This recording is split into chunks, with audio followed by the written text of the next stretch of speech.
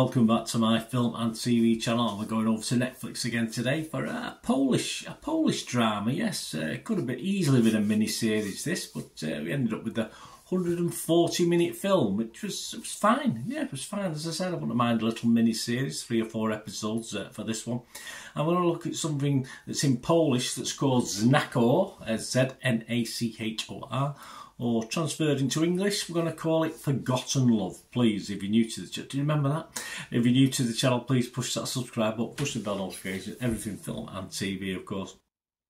Great to have your views as well. It's not just all about me. Let me know what you think of this film or anything to do with film and TV. We try and do these reviews, information vlogs, lots of different things. So jump on board, spread the word if you can, guys. Much appreciated.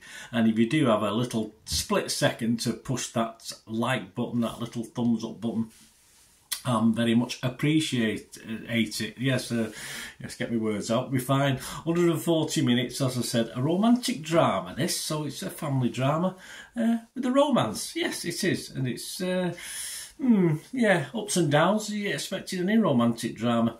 It was directed by Michael Gadza, and the screenplay was written based on the novel by, I'll try and get this right if I can, Tadeusz Daliga Mostowicz, written in 1937. There you go. Yes, even I wasn't around then, so don't start saying I probably saw the original or read the book.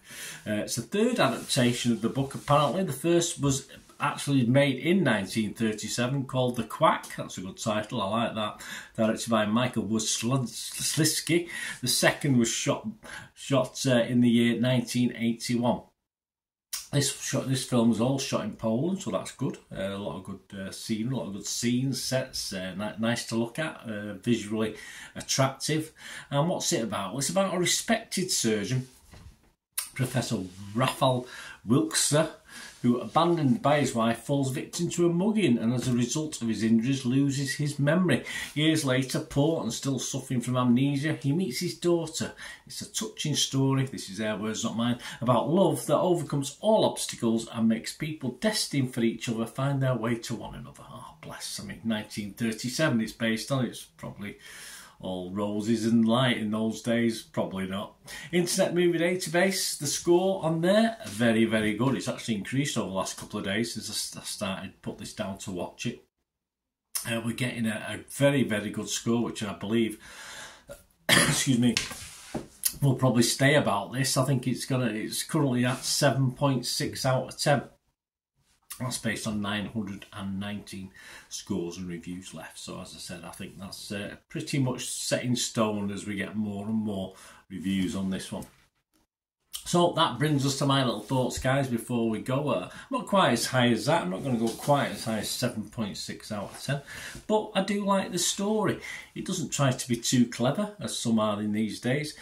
Just good family drama, not overly complicated in its setting out. You don't get any complicated flashbacks and forward flashes and God knows what that we get all in these days in these sort of films. And it does, as I said, have a feel of a series about it.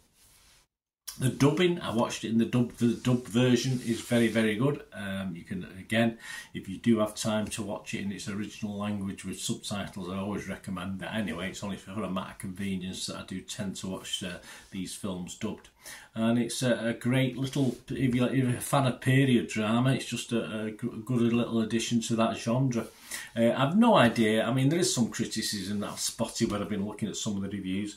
I've no idea about the originals and comparisons that can be made both with those. I mean there have been some that I've seen both good and bad, mainly good, so that's okay.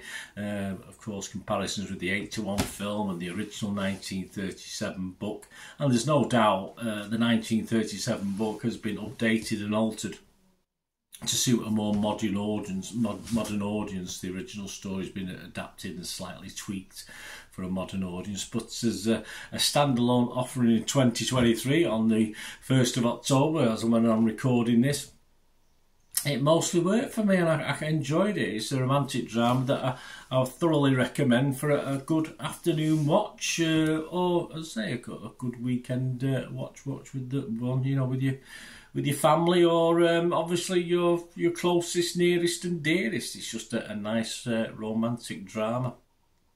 And as you'd expect, there's good and bad bits in it. You know, there's bits that make you go, oh no, come on, come on.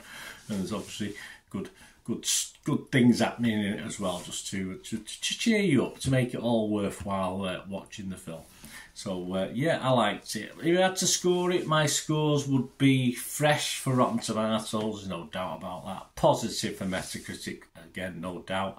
And I'm going to give it, as I said, I won't be as high as a 7.6 out of 10, but I'm going to give this a very, very healthy 6.5 out of 10, and recommend it for people who like period drama. As I say, it's no bells and whistles with this one. Quite simple, old-fashioned.